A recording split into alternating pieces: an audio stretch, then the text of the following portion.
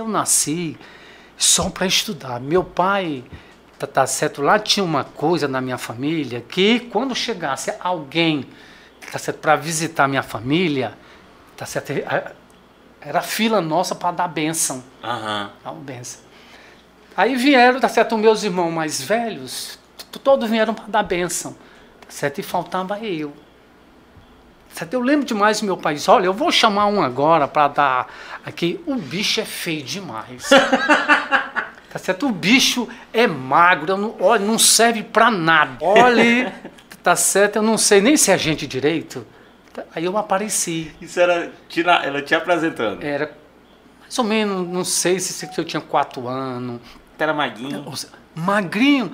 Era uma coisa ridícula, era assim um gafanhoto, uma coisa. Um aluno já me chamou, tá certo, de Mané Mago.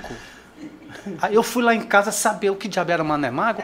Rapaz, é um bicho mais, assim, feio do, sei lá, o diabo era aquilo não. Tá certo? São coisas que a gente... É tipo aquele louva-a-Deus, é bem maguinho. Sim, sim, é uma... Tá certo? É só um pau, só assim, com os pés. Pronto, só isso. E ela disse, vixe, esse Mané Mago é meu professor. E eu até estranhei, porque eu não conhecia também esse animal.